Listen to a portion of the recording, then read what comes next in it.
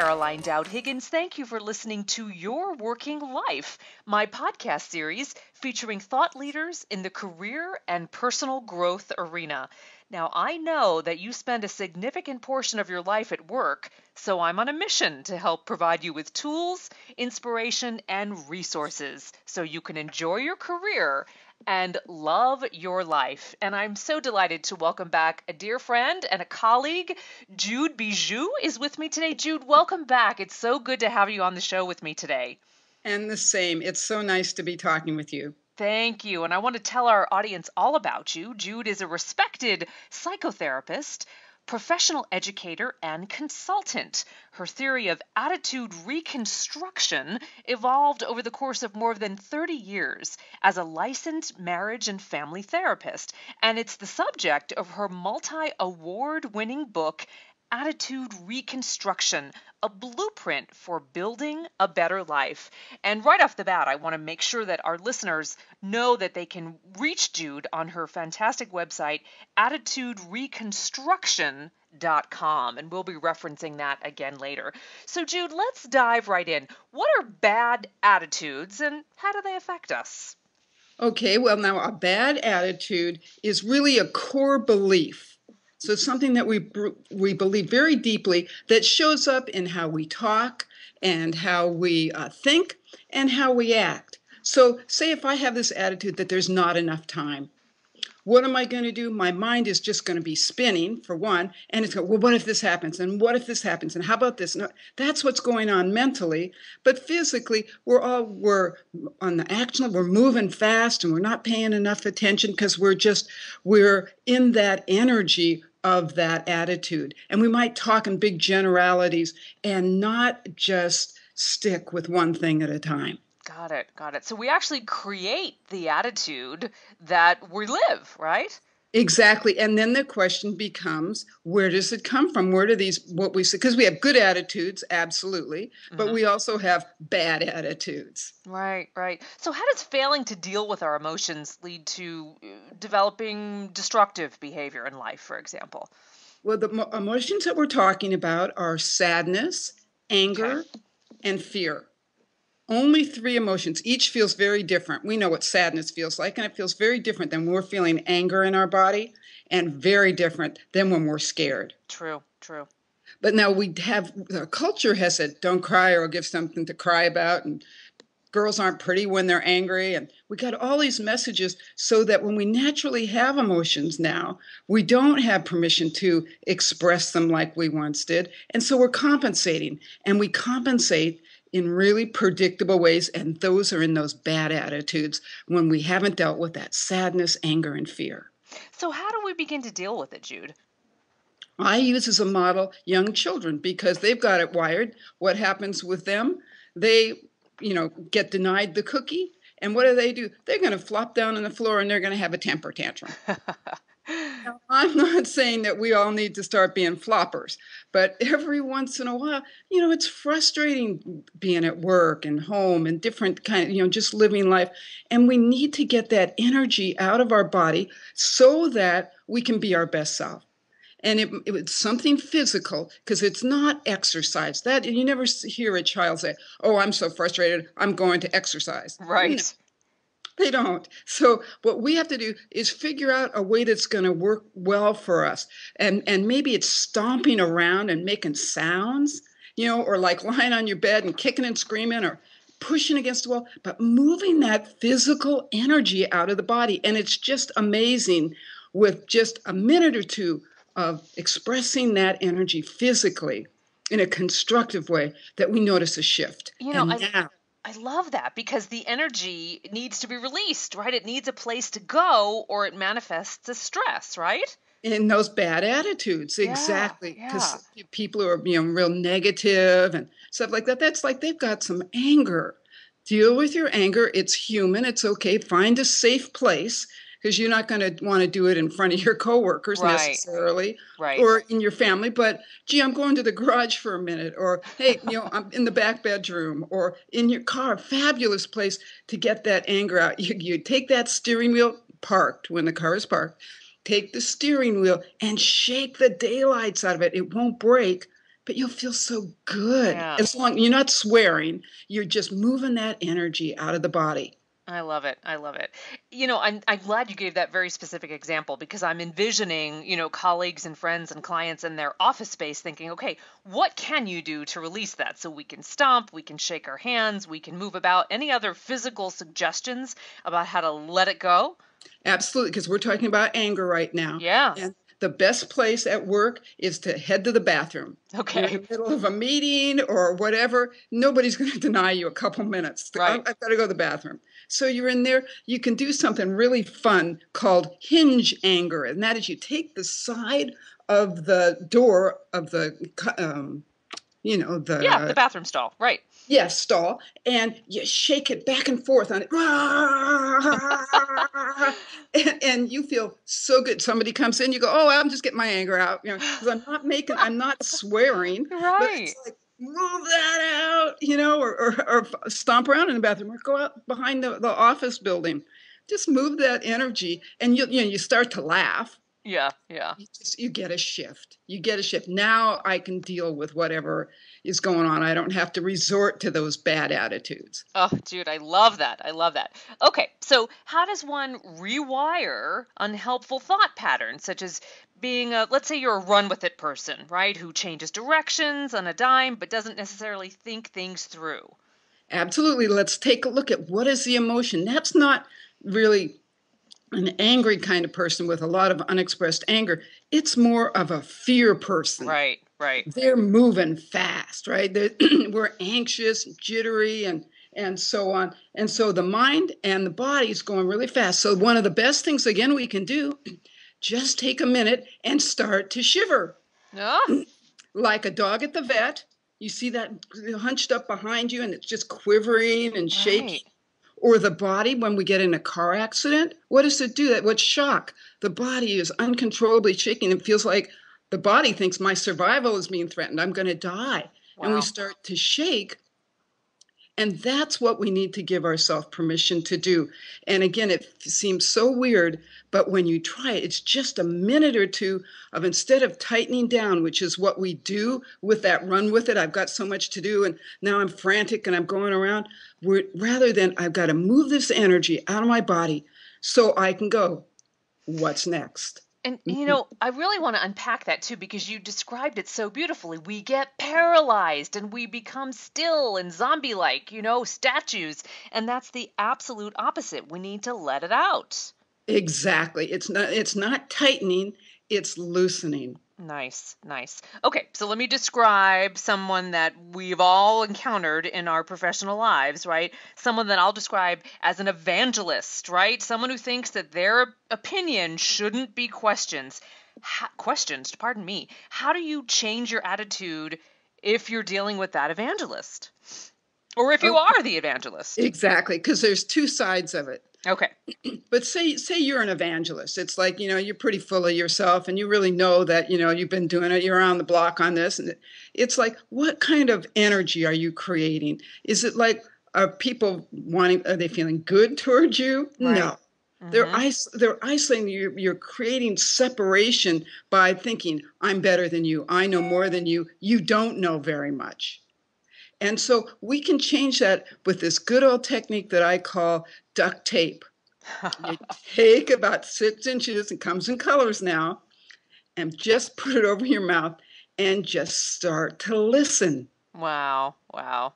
I like It's that. amazing. It's amazing. People, when we start to listen, we realize people have a lot of interesting things to say. And a lot of them can be incorporated with our wisdom, our own personal position. But what we've done it together. That's what we're Mm-hmm. looking for in Mm-hmm. work, I cooperating. I love it. And it's true, the art of active listening, it's difficult. It's really hard for people to stop talking and authentically listen. Absolutely, absolutely. And then especially we want to jump in with, all of our sage wisdom rather than just going, all right, just hold on for a second. Let them see if they've got something more that they want to say. And Yeah. then it's how does it feel? I really, that's who we fall in love with. That's who we think so well of somebody who gives us that love in terms of good, positive energy. Right, right. Beautiful. Just yeah, just have to listen. I teach a communication class, and that's one of the first things that I ask. How many people feel like they're listened to enough? And maybe one person, but usually nobody says that. Mm, yeah, very telling. Interesting, Jude. Thank you. Okay, you talk a lot about accessing your intuition and how it can help in everyday problem solving. Give me an example. Okay, well, let's say that you don't know whether you should continue with your job or not. Okay. Is it time to move on? And then you start to make the list. Oh, I've got these are the advantages, and these are, but there's no movement, right? Mm-hmm. You're not pulled in any direction, and we need to really go from our mind, from our mental figuring it all out, to looking within.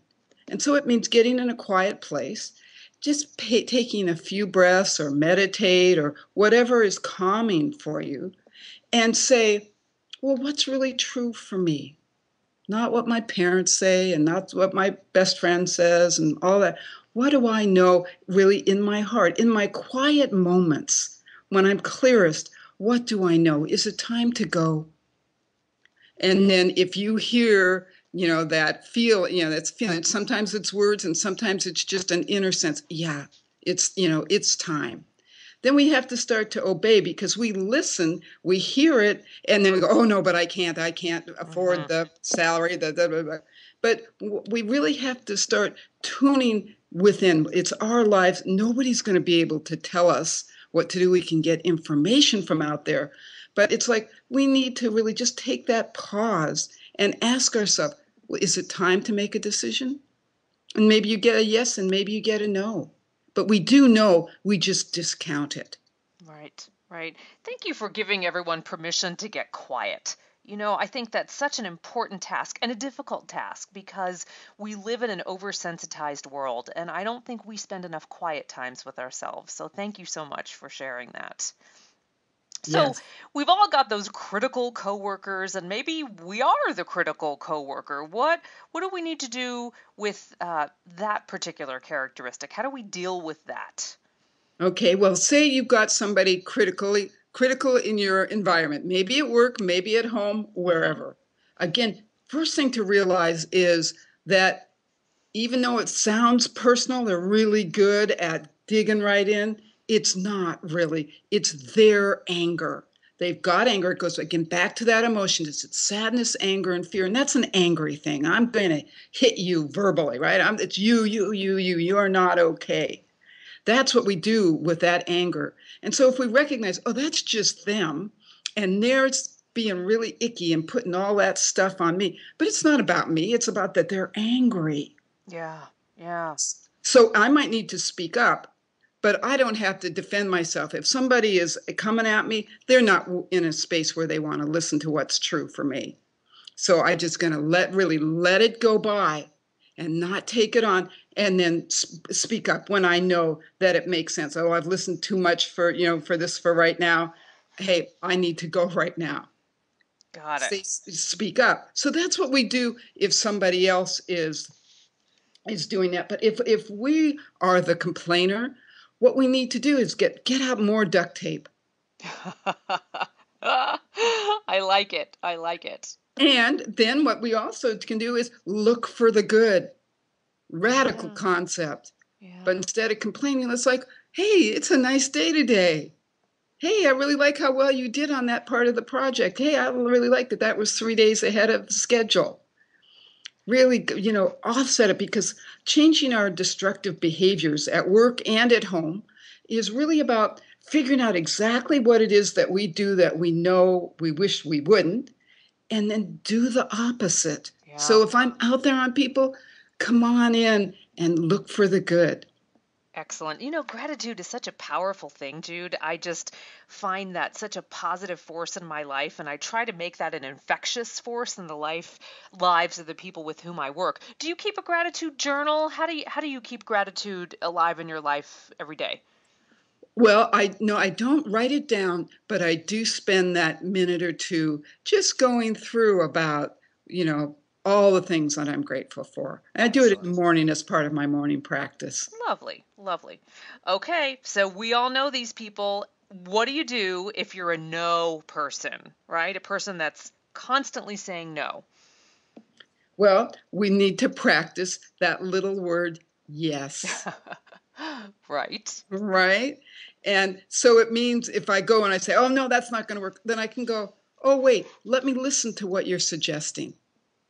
So I'm doing the opposite rather than just that knee jerk, that's not going to work.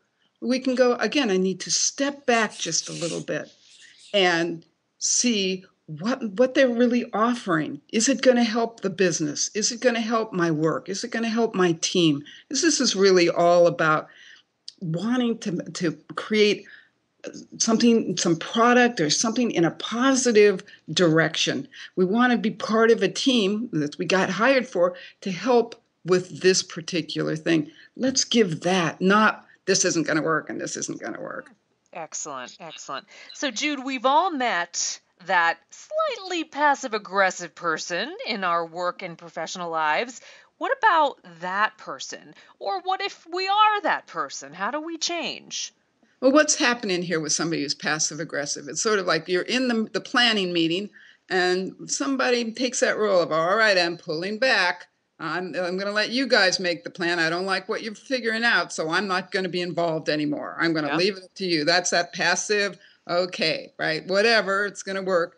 Then when it gets down to the presentation or whatever, they're the ones that go, I told you it wasn't going to work, or yeah, you guys did it wrong, rather than going, I need to do the opposite. So when I want to pull back because I don't like it, I need to speak up gracefully, not by you guys are missing it, by talking about ourselves. Hey, you know what?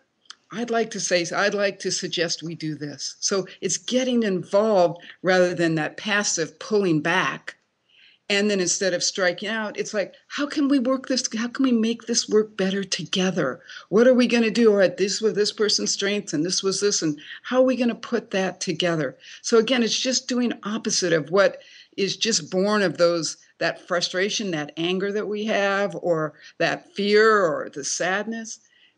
Just contradict it and you see the benefit. The benefit's just so obvious. Oh, I love that. So, Jude, this is something that I experience as a consultant when I go into organizations. Quite often, the company or the organization will say, we've got a mediocrity syndrome. We've got people that are not inspired to do their best work, and we've got some slacker syndrome. How do we motivate and engage these employees because they're not really giving their all? What's your thought on that?